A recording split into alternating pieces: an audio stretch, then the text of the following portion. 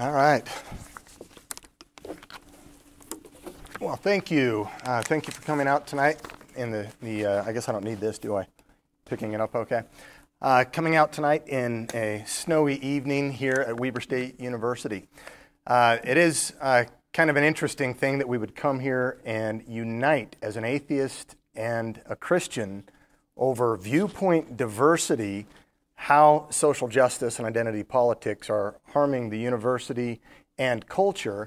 But we both, while we're a really odd couple in many ways, because we're coming from polar ends in disagreement on certain very substantial issues, we've got great conversion on this issue. We both value the pursuit of truth, we value cognitive liberty, we value free speech, we value the university.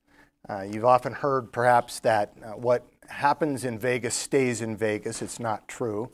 But what happens in the university upstream does not stay in the university. It goes downstream. The university is one of the most influential institutions in Western civilization. As goes the university, so goes the culture. And that's what we're seeing happening right now at breakneck speed. Things have transformed at breakneck speed in the universities in the last 25, 30 years, that it's having an exponential impact on culture in terms of what we're calling social justice and identity politics and things like that.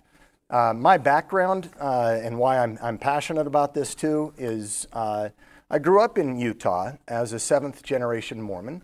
I ended up growing up in a really poverty situation where it was a rebuilt garage for the first 16 years of my life. When we lived in an apartment complex in a very poor part of Utah, I was actually shot at by a black person when I was about 4 years old. I don't hate blacks. I go to an all-black church right now in Indiana. My family's the only white family there. With a faculty member, I co-led a group on racial reconciliation with professors at Purdue University. I'm engaged in that topic. I want to pursue that. I think there are problems there. When you hear the term social justice, when you're opposed to it, someone might think, what's to be opposed to? You must be someone who, is racist. You must hate gays, or maybe you're a greedy Republican, capitalist or something like that. I don't hate gays either. In fact, I was at lunch with one of my gay pastor friends last week in Indiana. We engage on this topic. We seek to have dialogue and generate more light than heat, and that's a good thing. I've faced my fair share of opposition in the university. A lot of people think that you're a white male. You come from a position of privilege, which, depending on how you take that, maybe there's some truth to that, but I'm also underprivileged. I've faced my opposition in academia. As an undergrad, I wasn't permitted to even finish my talk on a religious topic when anything was supposed to go up there. I had to get legal representation as an undergrad. During my PhD program at Purdue University, I was in my 5th year, and I was told I had too much of a faith perspective. And part of my dissertation was on the virtue of faith. I ended up having to move on to a different university, terminate with a master's degree there, and get my PhD elsewhere. So I have 3 master's degrees and a PhD. And then when I was a faculty member, adjunct faculty for about a dozen years at Indiana University, I taught ethics and usually assigned books that were antagonistic to my worldview. Almost always I assigned atheistic texts and articles, but in an ethics class, every topic is controversial. And when I got to the part on human sexuality, just like everything else, I would give 2 sides. I gave a different side than the textbook, something like a natural law argument. And I had a former student in there who was a former pastor who turned gay, who charged me with creating a suicidal environment. And the administrators didn't even want to hear the lecture, didn't want to hear my side of it until I had 2 atheist students that came to my defense in the name of academic freedom and free thought, saying we've recorded his lectures, we disagree with his view on God and human sexuality, but if you punish him, he did nothing wrong, and if you punish him without even listening to the lectures, we will move from this university to another one because this is not free thought, right? So talk about privileged.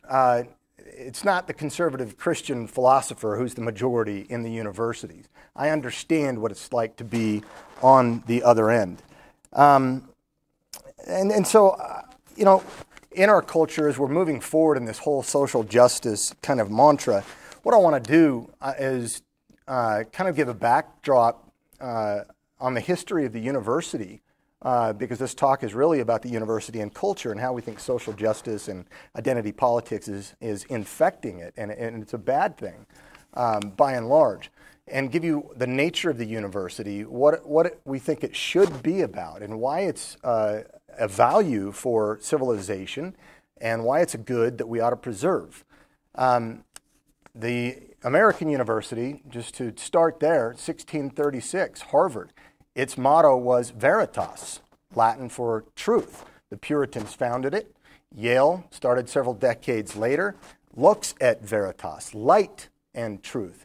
Princeton started several decades later, and then Columbia University, on and on and on and on. And for about the first 250 years, most of those were Christian.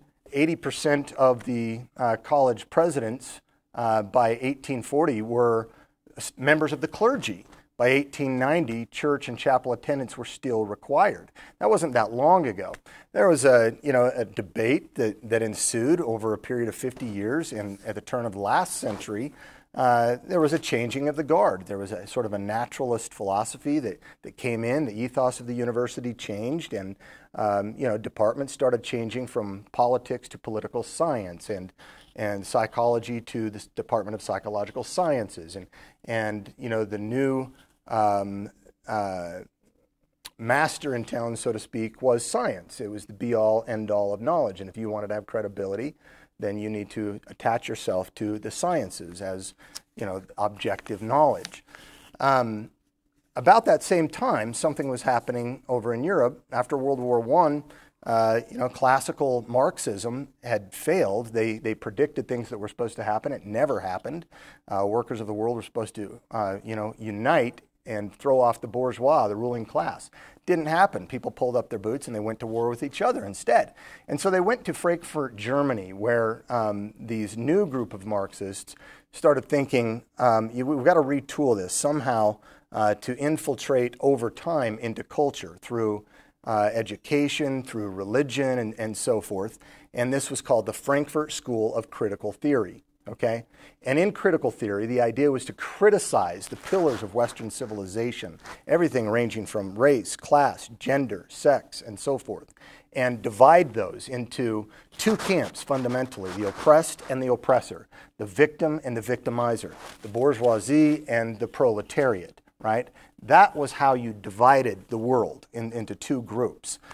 And at the time, the Nazi Party, the National Socialist Party, emerged, and most of the leaders of this Frankfurt School of Critical Theory, number one, they were Jews, bad place to be in the 1930s, and number two, they were globalist socialists, not the National Socialists.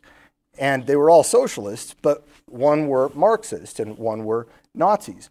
They had to get out of there. They went over to the U.S., embedded themselves at Columbia University, and began sweeping through the Ivy Leagues, writing very influential pieces, which worked their way to the apex by, right in time for the 1960s student protest and sexual revolution in the 60s in America.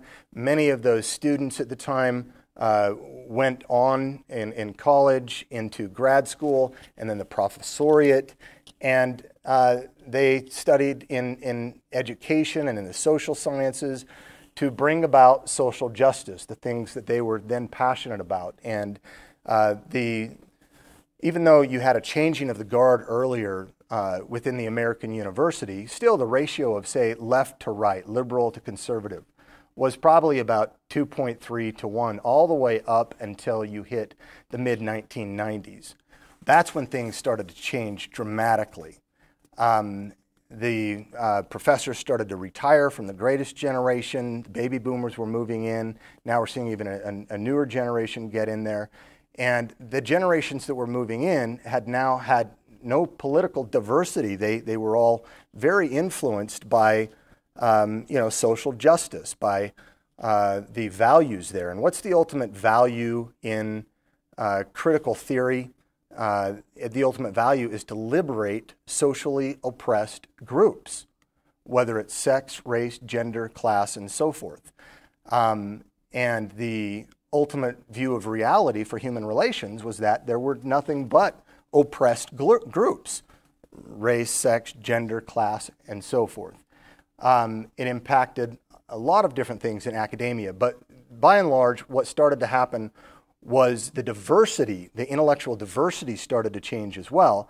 We got to a point really quickly where now the ratio for ages 65 and older professors is 12 to 1 for those retiring. For those 40 and under, it's 23 to 1.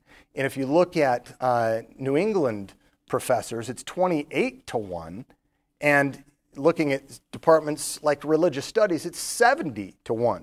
What happens in that kind of environment is you end up with an echo chamber. It's not healthy for students. You don't expose them to ideas. You end up getting critical thinking out the window.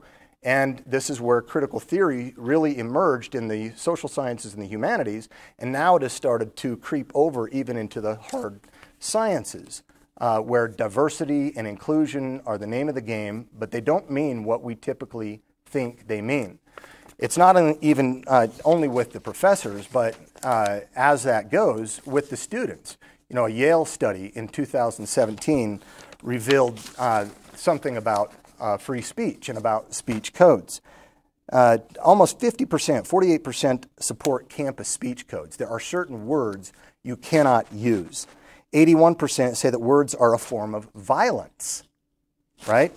And 33% say that physical violence is justified to prevent hate speech. And 2/3 say that hate speech is anything someone says that is hurtful to a particular person.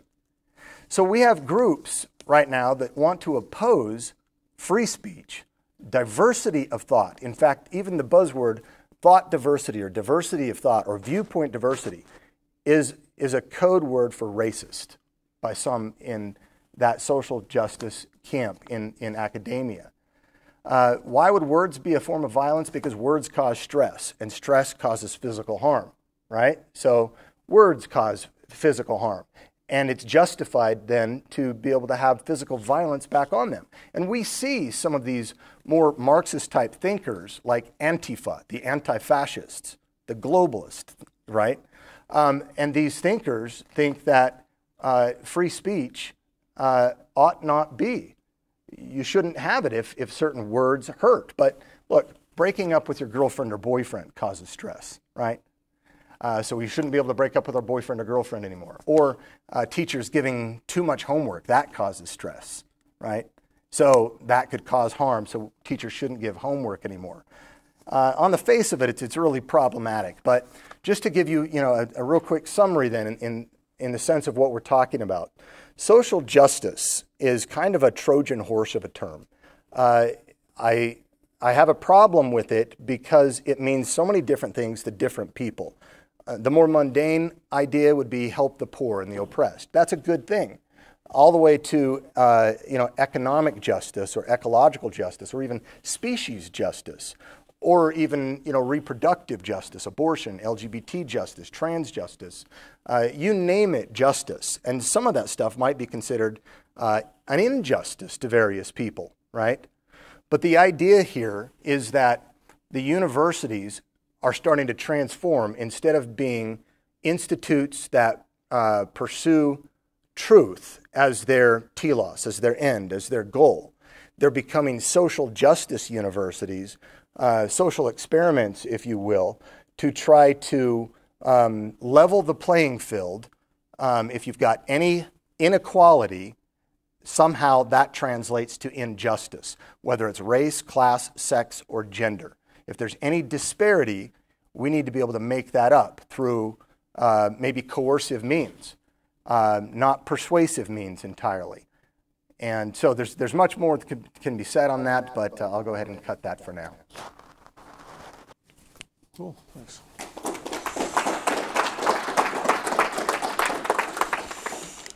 I'm gonna, excuse me, I'm gonna stand. Can everybody hear me okay? I'm starting to lose my voice a little bit. Cool, thanks everybody for coming, I appreciate it.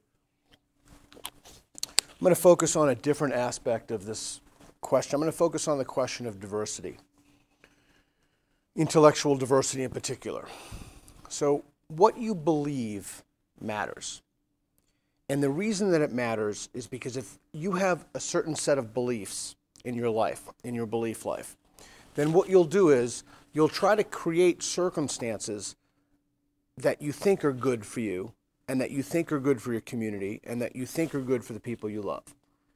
But if the beliefs that you have are incorrect, if those foundational beliefs are wrong, then you won't be doing those things. In fact, more likely than not, you'll be removing yourself from reality. You'll be removing yourself from a good life. So what I want to talk about today is, how do we do that? How do we put our beliefs in alignment with reality? And the argument that I'm going to make today is that the way that you do that, the primary way that you do that, is through intellectual diversity. And then I'm going to end with some practical tools that you can use. So, can you hear me in the back okay? Am I carrying? Okay, thanks. So, what is intellectual diversity? Intellectual diversity is being exposed to a plurality of ideas. Many ideas you might find odious or harmful or even hurtful. Intellectual diversity is, I liked what Dr. Miller said, it's an, I don't know if you said it at this talk or you said at the last talk, we did another one of these this morning. We all live in an echo chamber, in some kind of a bubble. We hang out with friends who have the same beliefs. We go to universities who are now overwhelmingly of people who have an ideological convergence. Having a conversation with somebody or being exposed to different ideas, one of the things that does is that's a corrective mechanism that allows you to keep your ideas in check. So John Stuart Mill said it, to paraphrase, you won't even know, it's not that you won't know what somebody else believes, but you won't even know what you believe if you have somebody challenge those beliefs. So that process of challenging and the process of questioning is vital. But you can't just challenge and question ex nihilo, like from nothing, in a vacuum. You have to have a process of challenging and questioning in an environment where the people with whom you're having these conversations, there are certain rules of engagement, right? So when we speak to Christians, there are certain rules of engagement, right? We have debates, we have substantive disagreements, and then more often than not, we get drinks. I just want to interrupt myself and say, parenthetically, I've gone all over the world and I've spoken about atheism and basically how to deconvert religious people. It's totally true. And the folks from Ratio Christi would go, no matter where I was, Canada, Australia, New Zealand, wherever, no matter where I was, and I always found that their questions were incredibly thoughtful, and they challenged me, and they probed me, and they made me a better thinker, truly. And one of the reasons that it does that is that I wasn't just speaking to an echo chamber. I wasn't just speaking to people who already held those beliefs. And more often than not, what we see happening in universities now is that there has to be an ideological convergence. And people are afraid to speak out if they hold a heterodox idea. And we need to stop this. So, it matters that you have true beliefs. One of the ways that you have true beliefs, we have corrective mechanisms engaging in conversations. In my book, How to Have Impossible Conversations, I talk about how to make an infrastructure for yourself so you can speak to someone across a divide. You can speak to someone across a religious divide. You can speak to someone across a political divide. But you have to value that. Here's the problem with not valuing that. Not only will you not know what you believe, so in order to really flesh out your belief, as I said, you have to understand what an opposing view is. And if you don't understand the opposing view, there's no way to check your own view, right? There's nothing to bounce. In philosophy, we call it a dialectic. There's nothing to bounce your belief off of. So, what you believe matters. Intellectual diversity matters.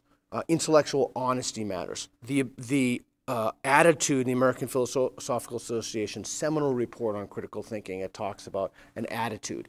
Critical thinking is an attitude. You want to be an ideal critical thinker? Part of that attitude is you have to have a willingness to revise your belief. I am an atheist, but I don't particularly think of myself as an atheist. That's why it struck me as odd when you said from the atheist worldview. There really is no atheist worldview as far as I'm concerned. There's just a person who doesn't think there's enough evidence to believe in God. Just as there are Christian atheists, that would be a trick. No. Just as there are Republican atheists, Republican conservatives, liberation theologians, people who deny the historicity of Jesus, you have the whole gamut. But I think that principle of it's important to believe what's true, it has to be coupled with an attitude of I'm willing to revise my belief. I'm willing to stop believing something if I have insufficient evidence for it. And that's not a skill. That's not like in that report I said, the Delphi report, it's not like analysis, inference, explanation. Those are all skills. This is an attitude, like being trustful of reason. That's an attitude. The way you cultivate those systems of attitudes, particularly with the university, is through intellectual diversity. That's what you do. If everybody you know only believes the same things you do, those beliefs become normative. And then when you hear another belief from outside that space, holy moly, that becomes a radical idea, right? And maybe it is a radical idea. But the only way that you would know it's a radical idea is if you train yourself. It's got to be a habit of thought. And the mechanism that allows that habit of thought is hearing views that run counter to your own. You can kind of think of it like a muscle, right? If you never exercise your muscle at all, and what's the muscle? The muscle is your faculty to engage people, your critical rationality, your reason. If you never engage somebody, the consequence is you'll miscalibrate your beliefs, and you'll ascribe more certainty to the beliefs than are warranted by the evidence. Intellectual diversity is a way to keep that in check. It's a necessary condition, but it's not a sufficient condition. You have to be honest with yourself. You have to be willing to revise your belief. You have to trust reason. You have to not suspend judgment, which we're teaching college kids to do now, but make better, more discerning judgments. And you have to be willing to say, wow, hey, I thought this, I was wrong. Change your mind. But not just change your mind to yourself. Excuse me, change your mind so that other people can see it. That's how we help. That's how we create a system in which diversity flourishes, true diversity, not superficial diversity. So part of that, embedded in that structure, how much time do I have? It's over there, I can't see it. A minute? 8 minutes. Oh, wow, that's good. I'm ahead of time. So part of that idea within that structure is I have a belief, I think it's true, I'm not positive I'm true. Just calibrate your belief to the evidence and be honest with yourself. So a few tidbits. Here are my deliverables for how people can use intellectual diversity as a tool to increase the likelihood that you'll be right about things and decrease the likelihood about being wrong about things. First, let friends be wrong. It's okay if you have a friend and there's not absolute ideological congruity. If your friend believes something, you support, I don't. I support Andrew Yang, in case anybody's wondering. You support Bernie Sanders, and he or she supports Elizabeth Warren. That's no reason to have a blood feud and not talk to somebody. It's not even a reason to have a blood feud if you support Trump and somebody else supports Elizabeth Warren. It's odd, I will admit that, but that's the kind of thing where you get to bounce ideas off of each other. And the strongest form of friendship, as Aristotle says, is the friendship between two virtuous people. Two people are honest with each other, willing to call people out on their bad ideas, not in public on social media, but in private. So that's one thing you can do. You can let friends be wrong. The other thing about intellectual diversity as a tool that you can use that is you can either use that to modify your own beliefs or to try to argue someone else's position. So let's say that you have someone with a substantive disagreement, right? So we have substantive disagreements with each other, myself and Dr. Mill. Okay, let me try to take your side and you try to take my side. What an opportunity. What an opportunity, because you're talking to someone who actually believes as opposed to someone who's just giving verbal behavior or lip service. So that's another thing you can do. Couples can do that as well, but be careful with that. Here's another thing that you can do. You can ask somebody in a conversation a disconfirmation question. So let's say you're having a conversation with someone and they have an idea that's just so wild to you that you can't possibly believe that someone would believe that. So you ask a few questions. Is this what you mean? And you get them to restate. You try to state their view in such a way that it's so clear. This is called Rappaport's rules. Rappaport's first rule. They say, wow, you expressed that so clearly, I wish I could have expressed that way. If you want to read a good book on that, the philosopher Dan Dennett in Intuition Pumps is a great section about that. So you're having a conversation. He says something, I'm like, I can't believe this. And then you say, is this what you mean? Tell me about this. And finally, you're looking for, the ideal you're looking for is, this comes from hostage negotiations. You're looking for, that's right. The moment someone says to you, that's right, you know that you've understood what they have to say. Okay? But does this work with people who have similar beliefs? Yeah, but this works fantastically well with people who have divergent beliefs, right? So the next thing you can do is you can ask them a disconfirmation question. This is probably the most powerful tool, or certainly in the top two most powerful tools in an intellectual tool set to speak across divides, to manage. How do you manage intellectual diversity? This is a way to manage it. You say, okay, under what conditions could that belief be false? I'm not saying that belief is false, but I'm asking, what would it take for you to say, wow, I thought we're doing the atheist and Christian thing we built out. Okay, so let's use that as an example. Under what conditions would you be willing to revise your belief that Jesus rose from the dead? There are only so many things that people can say to that. Maybe they say, well, the bones of Christ, which means Jesus would have resurrected, or maybe they say, they give you a disconfirmation conditions. So now you know when you're in a conversation with somebody what that evidence would look like. But if you don't ask that question, you have no idea what it's going to take. Maybe it's not going to take anything. Maybe the person's just going to say, I'm never going to revise my belief. But it's a prophylactic against you being frustrated, because frustration is often the result of speaking to people who have, especially in this climate, who have different beliefs if we don't know how to navigate those conversations. So intellectual diversity is great, cognitive liberty is great, but unless we teach the tools to help people commensurately deal with that, then we're all left floating a sea and everybody's going to be mad at each other, right? We're all going to be upset. So what you believe matters, but how you navigate what somebody else believes also matters, right? So the only way that you can get that, the only way that you can have a rich and flourishing belief life yourself is if you have intellectual diversity. And I'm telling you in no uncertain terms, if all of your friends believe exactly what you believe, you need some new friends. You can keep the old friends, but you need some new friends. Because the consequence of that is that will push you down. That will make it so that you will think that the beliefs you hold are absolutely, eternally, and immutably true. And then somebody else will come along with a different view and you'll be shocked by that because you've never heard that before. So what you believe matters, how you navigate what other people believe matters, and it's not particularly complicated. There's a series in my book, How to Have a Possible Conversation. It's right outside. There really is. There's a series of things that you can say to help you navigate intellectual diversity in a more seasoned or respectful way. But unless you have that, it's not just, look, I have no problem at all, in fact, this is true, of thinking of intellectual diversity as a social good. It's good for our universities. Great. I have no problem with that. But the real reason is it should be a selfish one. You should want intellectual diversity for yourself.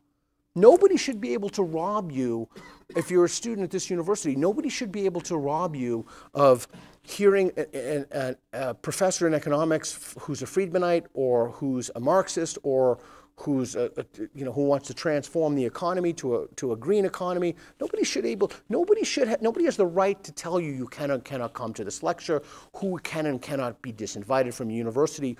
Only in those ways. It's a way to be good to yourself, right? It's a way to kind of treat yourself to test your beliefs so that you can have a good life. That's why you want to believe things that are true, right? You want to believe things that are true so you can have a good life. You want to navigate those difficult conversations with people. And all of that itself is embedded within a structure of you being honest with yourself, you being honest with other people. You'll find one of the things I found, again, I don't talk about the atheism thing much anymore, but one of the things that I found about it is when you're really honest with somebody and you're forthright in your speech, people will respect you more and not less. Those are the kind of people you want to have in your life. And if somebody decides to boot you out because you're not in ideological congruence with what they have to say, you're better off without them in your life. If you place intellectual diversity as a value front and center, it's a way to be good to yourself.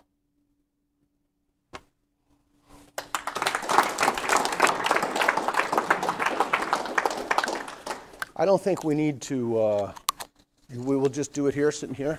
Yeah, just go ahead and take a seat right there, and we're going to open up to questions. I have a couple pre-planned questions here. We don't need this, though, yes? Pardon? Do we need this? I don't think so. I think it's backup. Yeah.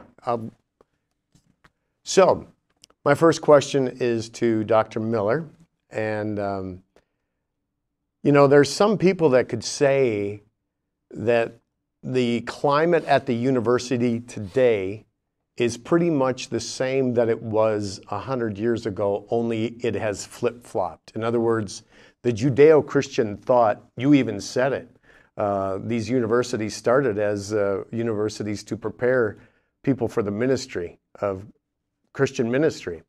And if a lot of the thought that is dominant in the universities today would be brought up, they would have been shut down. So why, it's just a matter of who's in charge, and why are you afraid of where this is going to go? You weren't afraid of where it was going to go 100 years ago. Yeah, I think certain worldviews might be given over to the flourishing of those kinds of universities that encourage free thought and cognitive liberty and free speech, and others who want to shut it down. And you can find some of that within a secular milieu, but certainly within a Christian milieu, where we see that people our primary identity is being made in the image of God. Our identity is not in some group. I am fundamentally black. I am gay. I am Christian. I am a dad. No, I am fundamentally human, and it's in virtue of that we believe that we ought to be egalitarian with respect to people. Treat people equally well. Do unto others as you would have others do unto you. But when it comes to ideas, we ought to be elitists. But that doesn't mean, because truth is that way. By its very nature, truth is exclusive to error, right? And certain worldviews believe that truth is real, that it's knowable. The pre-modern period, Christianity, of course, even in modernity, they proffer science as, you know, the be-all, end-all, perhaps, of knowledge. But nonetheless, truth is real. It's objective. We can debate it. Voltaire said something to the effect that I may disagree with what you say, but I will defend to the death your right to say it, right? Stalin said something the opposite. He said that ideas are more powerful than weapons. We don't allow our enemies to have weapons. Why should we let them have ideas?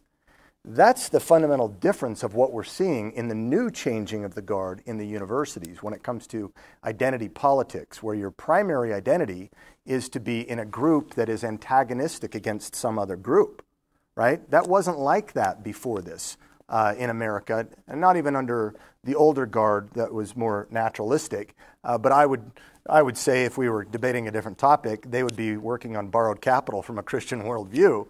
But nonetheless, what came previously still respected the dignity of the person and the free exchange of ideas because it's healthy for everybody. This one, I don't think, has that in mind. It's the trajectory toward a social justice university, not a truth university, as the NYU psychology professor Jonathan Haidt calls it. Okay, thank you. And follow up on that. Go ahead. I'm going to see if I can take my own advice and try to answer the question from a Christian review. Can you tell me how I do? Tell me how I do. The Christian philosopher Kierkegaard said, if everybody believes it, nobody believes it. And so if you live in a society in which everybody believes something, it's not clear that anybody in the society has actually critically thought about what it is. And if you wanted someone to truly accept Jesus, I'm saying then wouldn't that have to be a deliberative choice that someone made as a result of examining whatever it was? And so so you would need, well, I'm getting a nod, I'm doing all right, good. Extra credit for myself, I'm feeling pretty good about my own idea. I think that's one idea, but I think it's really important. I think what you said is important because I do think there's a danger once this pernicious ideology dies down that whoever is in power, whoever is in charge, I am concerned about those people then, it won't be diversity of weaponizing offices of equity and diversity and inclusion. It would be something else to have some new mechanism to discourage cognitive liberty. So I am concerned about that. And that's why I think that academic freedom is important. I think free speech is important. I think secular is important. Secular is important. One of the best arguments for secularism I ever heard was by my friend Michael Shermer from the Skeptic Society. And he said that the reason that you want secularism is because your religion could not be in power, right? So you want all religions to be guaranteed a kind of freedom to operate. Do you want to go to church? Someone else wants to go to the mosque or synagogue or the temple or the, I'm trying to think of the, what Scientologists go to. Is it a temple? I think it's a temple. Anyway, whatever. But so that's kind of an argument for secularism. But I do think you're right. I think that there is a danger in when people come to power with a dominant moral orthodoxy and an ideology, that they then fire people they don't like, they give tenure to people they do like. I think that there's an incredibly dangerous, it's something that we need to be careful of. We need to treat these preciously, right? These are our engines of knowledge production. These are our competition in the marketplace. These are where we mold young people. These are where we craft our future.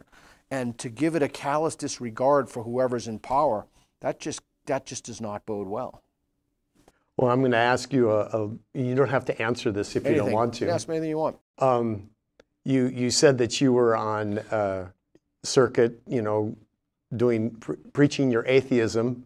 We're not preaching atheism, but okay, go well, ahead. Whatever, yeah, whatever. But my point is, a lot of people say that they're afraid of Christianity or religious because it divides and causes all this conflict and all that kind of stuff. Yeah. My personal, I hate to admit it, but before I came to Jesus, I used to spend a lot of time in the gym and taekwondo and stuff, and my favorite pastime was going to bars and picking fights. But since I've come to Jesus, he's created a lot of peace in my life and learning how to deal with conflict. So my question to you is, in the circles that you were in, fighting Christians, did you find that, and now you're fighting, anti-intellectual diversity. I guess what I'm trying to say is I have a kind of a bias myself to answer, the question that I just asked Dr. Miller was, I think Christians have a moral absolute that keeps them from being unjust to the people that differ with them. With the circles, you've been suffering some persecution lately yourself. So I guess I'm asking you, were the Christians better towards you than the people that you're fighting against now? That's a fair question. That's a reasonable question. I'm happy to answer. I just want a few correctives in there. I never fought Christians. In fact, I hear some you. of my best friends are Christians. I'd go out and after the events and I'd hang out with Christians and we would drink. The thought of Christianity. Yeah, the thing that I don't even know if I have an axe to grind against the right way to put it, but the thing that's always been deeply disturbing to me is people claiming to know things they could not possibly know, or people calibrating their confidence beyond the warrant of the evidence and telling everybody else, well, you should do this because it's in my book, or you should do this. So that was the perspective that I was coming from. But to answer your question directly, there is absolutely no question whatsoever that I'm trying to say it in a neutral way because I do feel that this has an emotional valence for me. The people who have really serially harassed me for really quite some time now, not a single one of those persons people were Christian. They were all social justice warriors. And let me give, if I may give you some examples of that. So I already mentioned when people would come to the talks or whatever, and we'd argue and we'd debate, or the Christians would want to debate. If you look at someone like Richard Dawkins or Jerry Coyne, they would publish an article about biology or evolution, and what Christians would say that's wrong. I want to debate you or what have you, but nobody is calling them a rapist.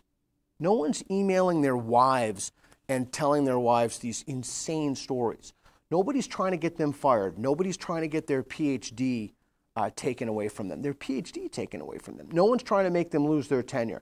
My friend from Portland State University, Bruce Gilley, just emailed me today, and he was the guy who wrote In Defense of Colonialism, and I spoke to him about that at length. In the journal, he received death threats from that.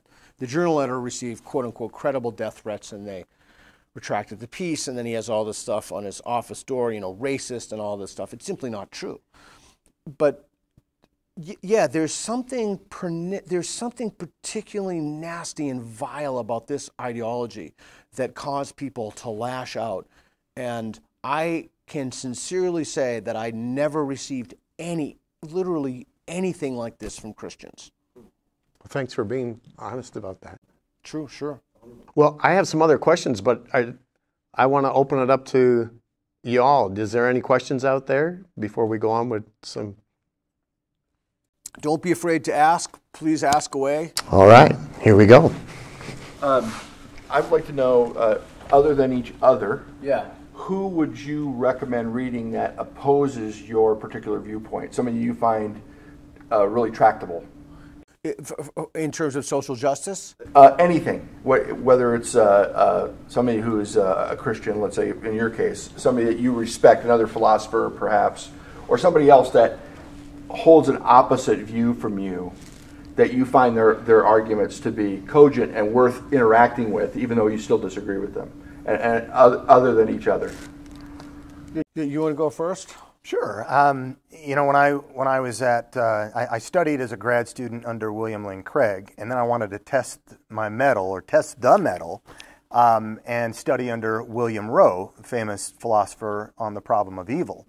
That was fantastic. I got a letter of recommend from him.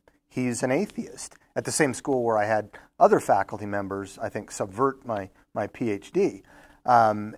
I would say, other people like Jerry Coyne that he had mentioned in biology would be one. I think I'm less enamored by, say, the arguments of Richard Dawkins. I think he enters into a field in philosophy that he's not trained in. But in their own fields, Bart Ehrman, right? He's another example that I don't agree with his views in, say, New Testament history or something like that, text, canon, things like that. But I think he would be one that opposes my viewpoint that I would look at.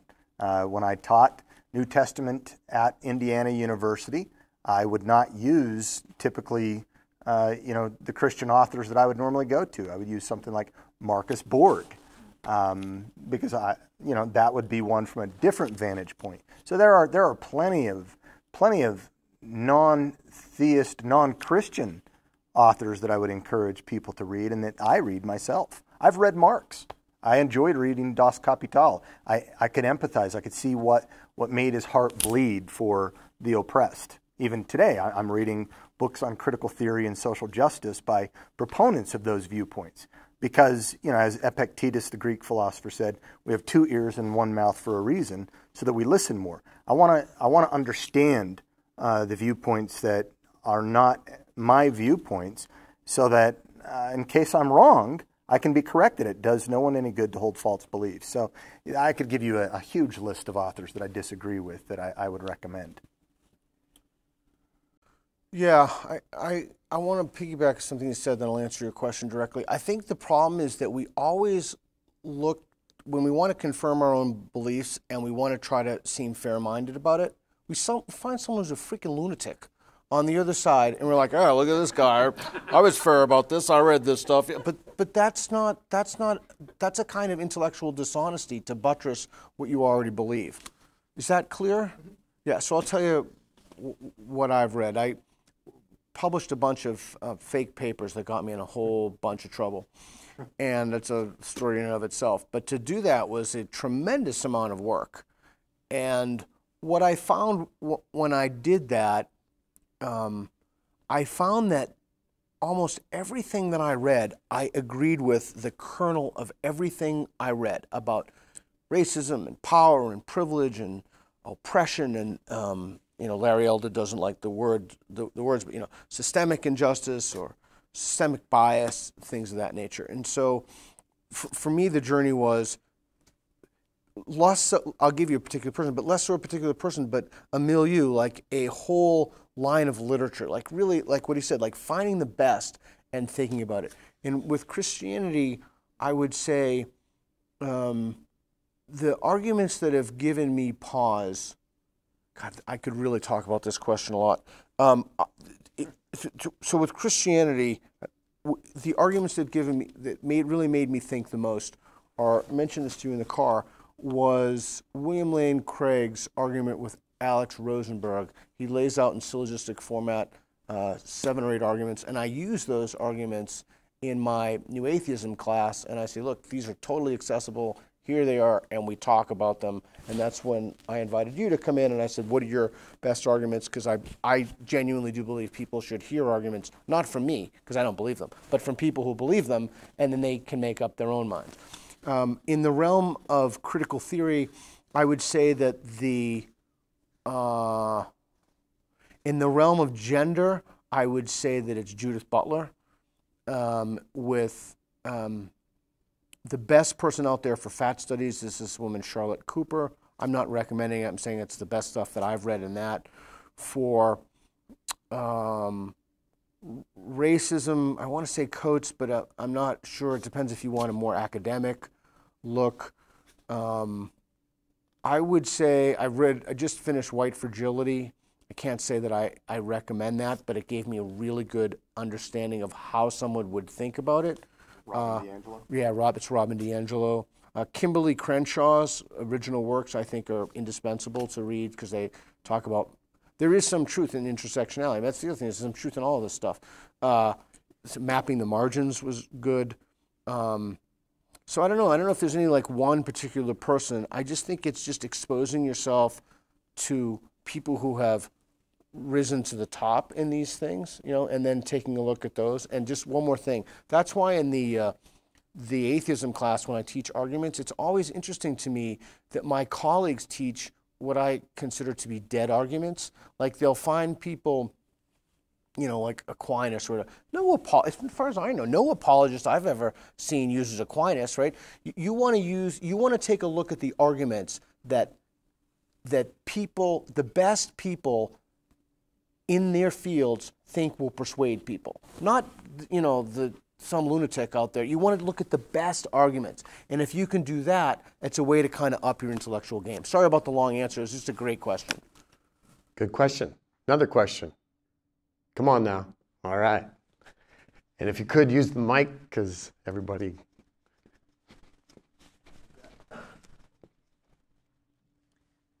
Thanks for coming. I was wondering if one or both of you could name either a movie or maybe a book of fiction that best makes the case for what we're all here about today. Oh, that's very easy for me. I have read what I consider to be the singularly the best book a lovely book, but it's a hybrid book between popular and academic. It's Cynical Theories. I read the manuscript coming out from Helen Pluckrose and James Lindsay, and it's an utter masterpiece. It's the most, if you read this and truly take this in, and you have to live with this because it's not light reading, you will have knowledge, you will have a near master's degree level knowledge of this stuff. Cynical Theories from Pitchstone Press, singularly, I can tell you with unshakable confidence, it is the best book that I have read in this, or the best manuscript that I have read in this, that will probably be written for the next quarter century. I don't read fiction, and I don't watch a whole lot of movies. I think the best kind of video, if you want to call that movies, I would say look at his stuff on grievance studies. It's fantastic. You'll get the point easily. We also have booklets that are downloadable from Ratio Christie's website on engaging critical theory in the social justice movement. Some of them are out there in hard, in booklet form right now, 10,000 words. Like a chapter and a half. Can I add to that real quick? So you said the best. I'm going to give you some video stuff. Mike Naina's YouTube channel is really quite mind-blowing. If you haven't seen that, and they're all free, obviously, they're on YouTube. Nayna, Mike Naina. He documents some grievance study stuff. If you want to watch something, like if you want to see you've seen things like Your Mind or intersectionality. You want to see a governmental system on intersectionality. Benjamin Boyce, his stuff on how this is being institutionalized in Washington is phenomenal. He's another documentary filmmaker. So Mike Naina and Benjamin Boyce. Great, thank you. Yep. And it's not fictional, but what was that college that has green in it? Evergreen. Evergreen College is really show. And both Mike Naina and Benjamin Boyce document that. All right, come on, we got to have another one. All right, I'll come to you. You don't have to go. Great questions, by the way. So what chance does a university really have nowadays, since they're all getting funded by the federal government? And you can go over here to the ivory tower and talk to the president, and his knee-jerk response is, well, that's the law, that's the law. And you look at how bad not only the state government but the federal government has not so much as butchered the language, and particularly when we look at not social justice, but it's really social engineering. Nobody can see that, and nobody can do that, but they'll dupe the ingenuous adolescents that were getting spoon-fed their whole life. They love the idea of playing on a computer and it getting outdated every other month because then Daddy has to buy them a new computer. So what's the question? The question is, what chance do we have at a university? Because the universities are hell-bent on just butchering a language to spew their one-sided dementia. You mean what chance do we have to help intellectual diversity flourish? Yeah, at the university, because we're getting goat roped by the law, by the federal government. Goat roped, I like that. I'm going to have to remember to use that, goat roped. You want to take that or me? Well, yeah, look, Jonathan Haidt, who is the author of The Coddling of the American Mind, has got some great videos. If this is a video movie, look at his Duke lecture 3 years ago on the two incompatible values in American universities, truth and social justice. Just go YouTube that one. Well, he is also the founder of the Heterodox Academy. And you think about that. Look, when a community gets so ingrown, when it gets so homogeneous, there is a political homogeneity, same thinking, echo chamber. It gets to such a point where it almost becomes sacred. And if you violate this, then you could get silenced, you could get shamed, or you could get destroyed in your career or something like that, right? So Jonathan Haidt and others have noticed what's happening in the universities, and they have made efforts to develop think tanks like the Heterodox Academy, and joined with other organizations that try to keep track of universities that adopt free speech or free thought perspectives. And so the one that first started was the University of Chicago. Princeton quickly jumped on it, and then Purdue was the first public university to jump on it.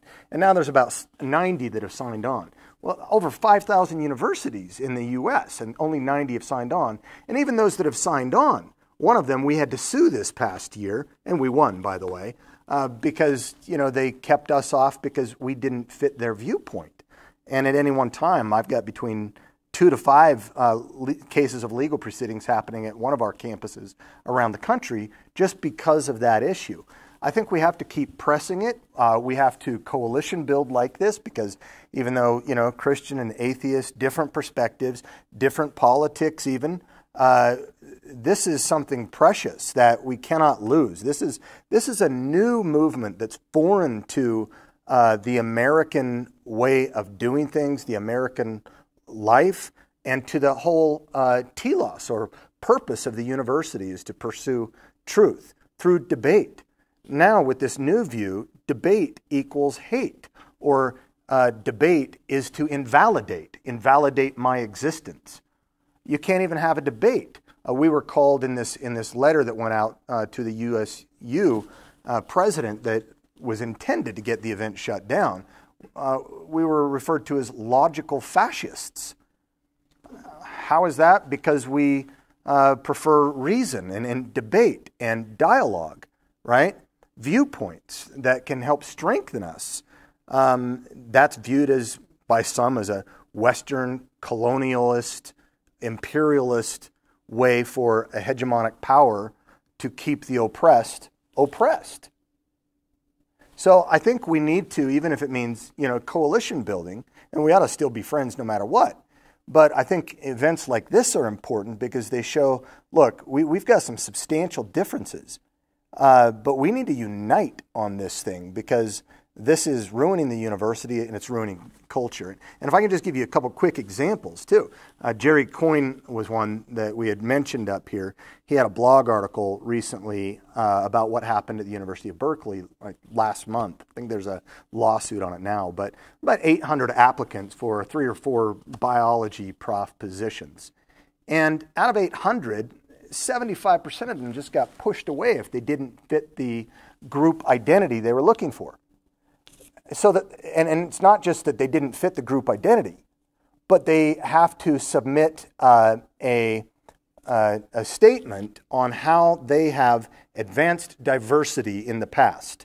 And diversity doesn't mean viewpoint diversity. It usually means maybe skin color, body parts, or something like that, right? Not the most important kind of diversity at the university. You had to advance a statement to show how you've advanced diversity in the past and a statement on how you're going to do it in the future. So 75% of applicants were just pushed aside. They could cure cancer, right? Genetics, biology, things like that. Yale University recently also pulled grant money away from any of their law students if they were going to do internships with conservative groups. Why would you do that? Why? Because the majority of Yale faculty take a not just liberal, an illiberal liberalism that is going in the social justice route, that think that viewpoints of certain conservative groups are hate groups, right? Michael Bloomberg, he's running for president. He spoke at Harvard's commencement address. He notes this as well. He spoke to the students and he said, Harvard, like many of these Ivy League universities, is a good university, but it's not a great university. Why? It's good because it practices diversity of sex and gender and race, but it's not a great university because to be a great university, you also have to have viewpoint university. And he says there comes a problem when 96% of Ivy League faculty give campaign contributions or gave campaign contributions to Barack Obama. He said, something tells me that students here are not getting a fair shake of the political spectrum, right? They're not. These are becoming echo chambers. And when they have such a huge number of people agreeing together, it becomes religious. And that starts to become dangerous. You don't need, 1-to-1. 4-to-1 might be fine. So long as you I'll take 10-to-1.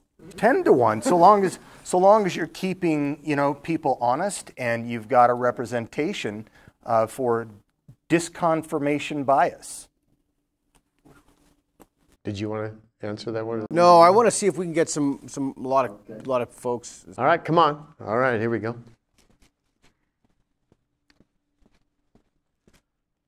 So I really like the atheism and Christianity lens as a way to talk about intellectual diversity, because it's the types of evidence that you use for both sides are so different. And I'd love to hear you talk about how you reconcile that, where for Christianity, the evidence in favor of that is largely personal and subjective, and for atheism, it's mostly general and objective. How How do you go back and forth? I mean, to have a productive conversation to really address those two things. How do you reconcile the different types? You want to go first? Sure. I mean, I would challenge the dichotomy you just made there. I don't think Christianity is a faith tradition. I think it's a knowledge tradition. I think in the last 100 years, American Christianity has become an abysmal example of what Christianity was throughout its history as a knowledge tradition. It was the universities emerged from Christianity. They flourished for the first 250 years here with that worldview. So it's not subjective. For me, anyway, and I think that would be a better representation for Christianity, I think it would be objective. I think that's why we can have a debate, and we ought to have debate too. There are subjective elements in it, but we're looking at the same data. We come to the data with a worldview also. We have different interpretations of the data, and maybe we've been exposed to different reasons, different arguments, and there's maybe certain volitional or emotional things that we need to consult along those lines as well. But I think the pursuit of truth is something that I think I've probably lost where your question was going because I got sidetracked on the dichotomy. I'm sorry. In a pejorative sense, by the way, it may have sounded that way. I didn't take it that way. Aristotle's routes to truth. There's demonstration on one side and dialectic on the other, and both of them lead to truth, very, very real truth. Yeah. And so I think just the ways that science and religion tend to get where they're going are different paths, and that's been one of the challenges that I've. Yeah, so or do you want to go some more? No, go ahead. I might come back on it. Yeah, so two things. So before I answer your question directly, my first book was a manual for creating atheists, and I talk about how to have those conversations. I did an app, Atheos, so basically someone says something to you and it runs you through these dialogue trees. But here's what I've learned. I have done this, I'm telling you, I have had, at this point, so many conversations with people for so many decades that one of the things that I've learned is that why is it that if you have an identical body of evidence, literally identical, two people can look at the same body of evidence and come away with vastly different conclusions, whether it's Muhammad flew to heaven on a winged horse or the Christian, I mean, it doesn't have to be in the Abrahamic tradition, whatever it is. And the reason for that is that different people have different, this is the answer that I've come to. Different people have different thresholds for what constitutes evidence. So my threshold for evidence, I think, in some senses, is I think it's higher, but higher makes it sound like the Christians are lower. So I don't want to say that. This makes it sound pejorative, to borrow your word. So I don't really want to say that. I think I have a different, maybe more stringent conception of or a threshold. But here's something that I've learned from the philosopher Walter Kaufmann that I think that this is an incredibly useful tool, an intellectual tool that you can think about the question of religion from. So I think the bad way to think about it is what would a reasonable person think? Would a reasonable person who looks at this say, well, the laws of physics were suspended and some guy walked on water? Okay. I don't think that's the best way to look at it. I think the best way to look at it that answers your question directly is, from Walter Kaufmann, what would every reasonable person say? So you go from a reasonable person to every reasonable person. And by definition, unless you want to say that there's some weird, creepy kind of, torrents of irrationality floating around, different people look at the same evidence and come away with different conclusions. So it's because they have different thresholds for what constitute evidence. And it's because if not every reasonable person would look at that. Some reasonable people look at this as that's just simply not true.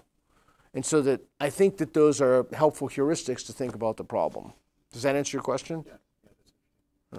If I may just, come back to this then. So, we're all asking philosophical questions too. The branches of philosophy are, reality, knowledge, and ethics. What is real? How do I know what is real? How should I then live based on what I know about reality? When it comes to knowledge, is knowledge ascertained through empirical means, the empiricists' tradition, or through rational means, the mathematicians and the logicians' tradition, or revelational means, or could it be all of the above, right? And so wherever we're deriving data to pull together we're interpreting that, right? Theology and science both are abstractions in that field of knowledge of the reality at hand. And so, I think from a Christian viewpoint, and speaking personally, how do I reconcile these things? I embrace science as a way of knowing. Some of the fundamental founders of the subdisciplines of science, Mendel was a monk playing with his pea pods, in his monastery, and came up with genotype, phenotype traits. Isaac Newton, what inspired and informed him was his belief that there is a moral law. I wonder if there is a physical law. Leibniz, the father of calculus. Kepler, Linnaeus, Maxwell. You can go on and on, down the line, and find that in the history of Christian thought, there wasn't a juxtaposition between science and religion. Sometimes you ask different questions in those fields, but the fundamental conviction that I think Francis Bacon, the father of modern science, who probably got this from Augustine, is that all truth is God's truth. God's book of nature and book of Scripture. God's word and God's work. If we have good independent reasons for thinking that God exists and it's the author of said book of Scripture, then what we want to do is to compare the data of nature and Scripture, and you come up with interpretations of science and theology, and you want to see, just like you would in a laboratory with all the data, you want it to be coherent. You want it to fit together. And if it doesn't, then you've got problems. Maybe you need to look at a different model or something like that. That answer your question? Thank you. Hi, I'd like to touch on something that you started at the beginning of the discussion. The transformation of university, the program of study, to be kind of what you later termed grievance studies, brought in by the critical school early on.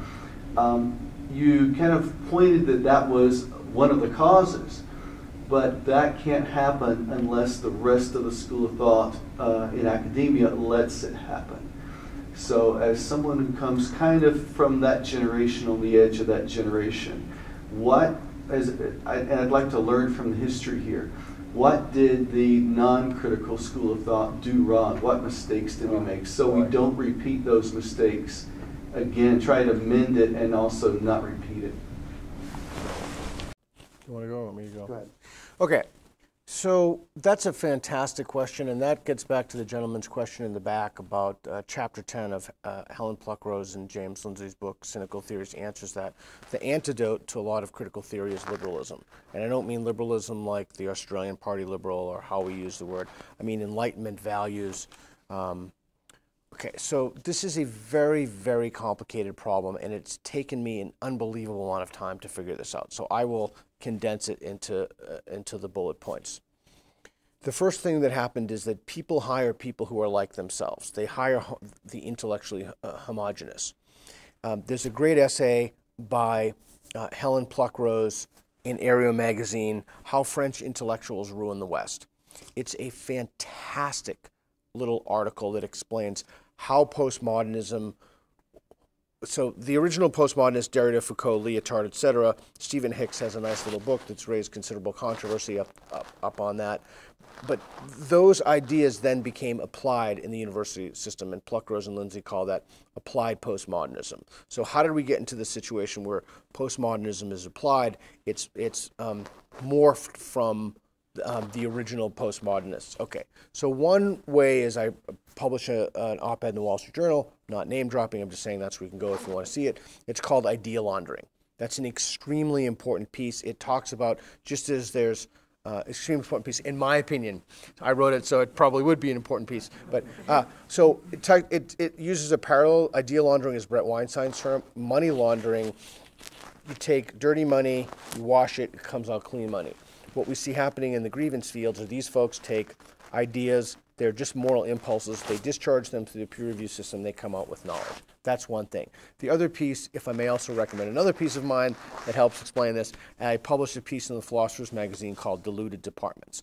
And Diluted Departments, I take what I consider to be the single greatest insight in all of critical thinking, which is Michael Shermer's insight, for we've spoken about this. Why do smart people believe weird things?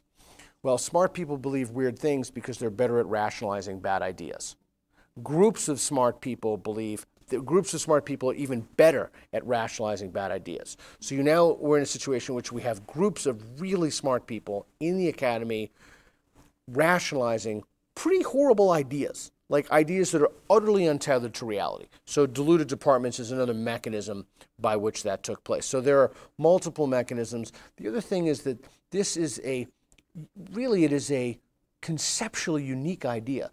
This ideology has buttressed itself. It has built-in mechanisms to buttress itself from any form of self-criticism. It's really extraordinary. But that's why I think this is inherently unsustainable and it has to die out.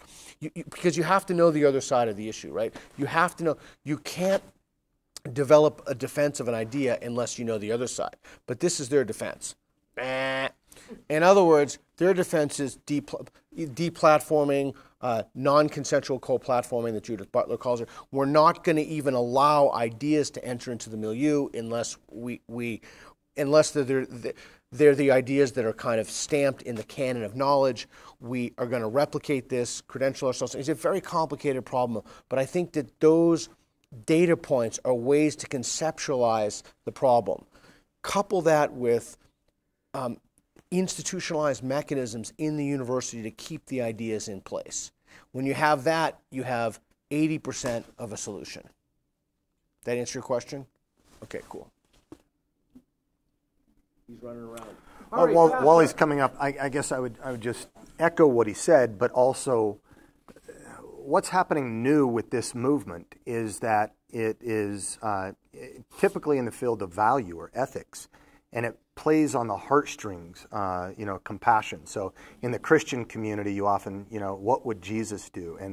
And there's a real sense in which, I'm a sinner, I know that, and so I'm guilty too. And I've got white guilt, even though I'm not prejudiced personally, but somehow I have, some kind of societal white guilt, even if I don't recognize it. And I wouldn't recognize it because I'm said to be part of the oppressor class. I'm the majority, or the one in privilege and power, right? And usually it's the one, as he said, immune from criticism. It's the one in the oppressed class, in race, class, sex, gender, or whatever, who has lived experience. This is the almost esoteric secret knowledge that can only be had in lived experience. And if I don't get it, if I don't understand it, it's because I'm an oppressor, or maybe if I'm even part of that community, but I'm not playing by the cards that I should be, and saying the same thing that oppressed community is saying, then maybe I suffer with not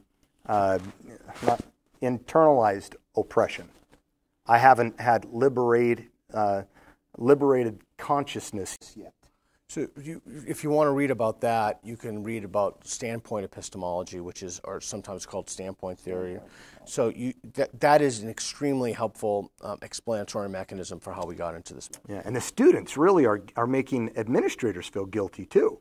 So you're seeing across the country, presidents of universities. That's why I wondered if Utah State would capitulate, right? Because if you don't support us, they say we feel unsupported. We feel unsafe, right?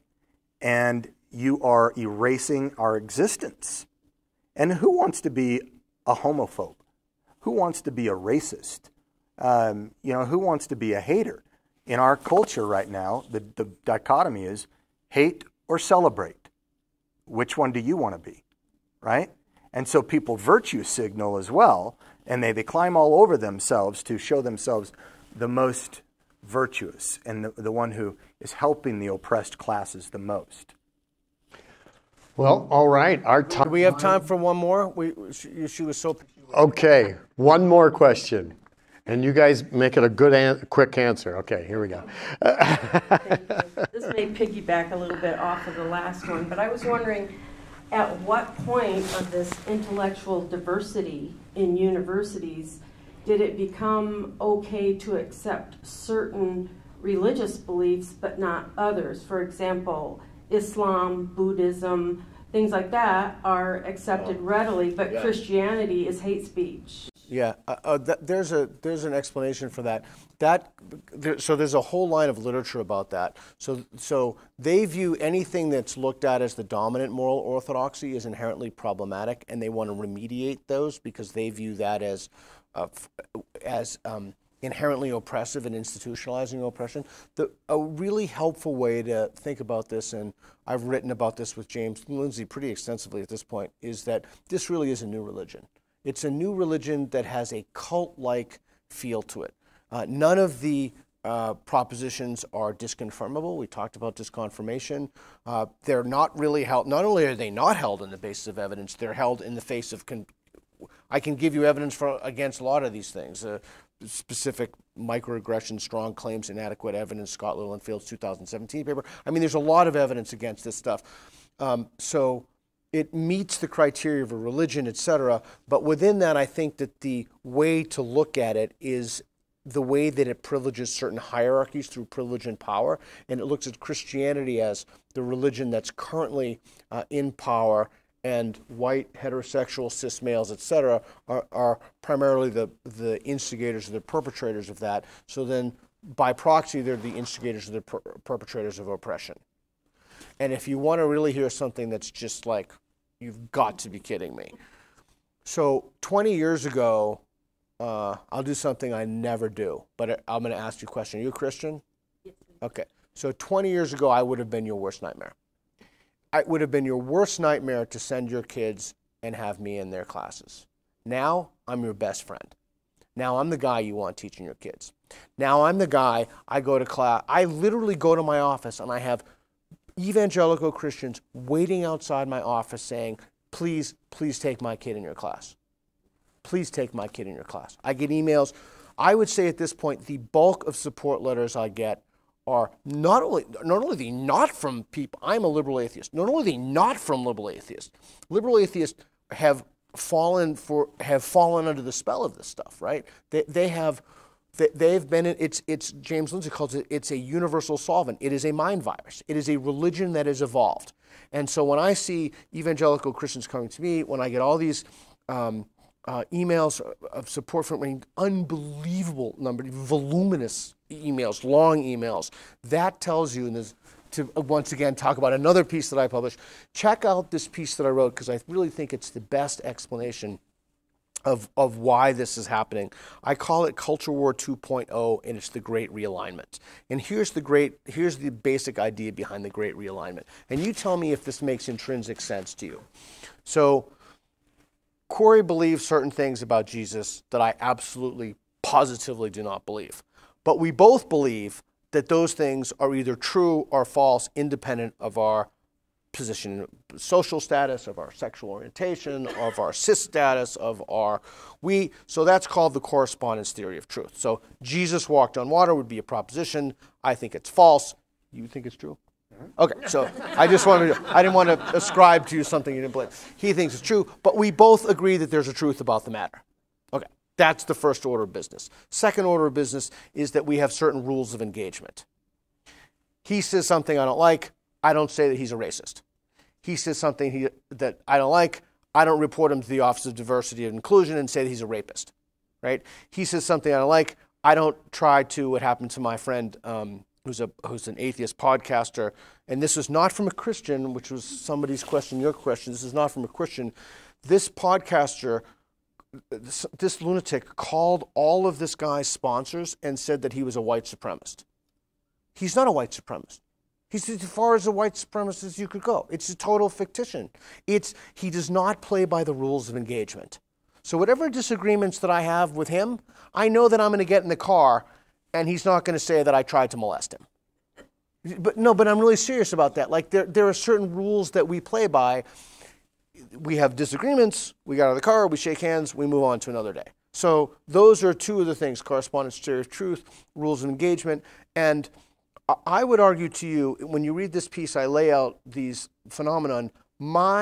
Even though our metaphysics are different and our worldviews are different, and I've never asked him about specific political beliefs, but I have a feeling he's much further to the right than I am.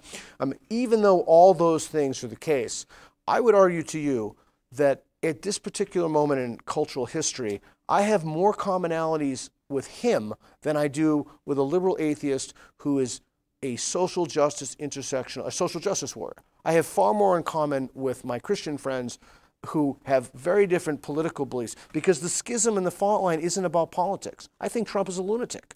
But that's not, for me, and for many people, those are like mere ideological differences in a sea of something that, I don't mean to be hyperbolic, but I really believe that this ideology is a threat to Western civilization. I truly, genuinely believe that. Yeah, and if I could add, just remember that disagreement is not denigration. Right? We ought to be able to disagree agreeably and still be respecting each other. Egalitarianism with respect to humanity, elitist with respect to ideas. And to just, speak to that question you had again, just remember, in this worldview of social justice, critical theory, neo-Marxism, identity politics, call it what you want, throw all those socks on the wall. If one of them sticks, great. They're pretty close in proximity.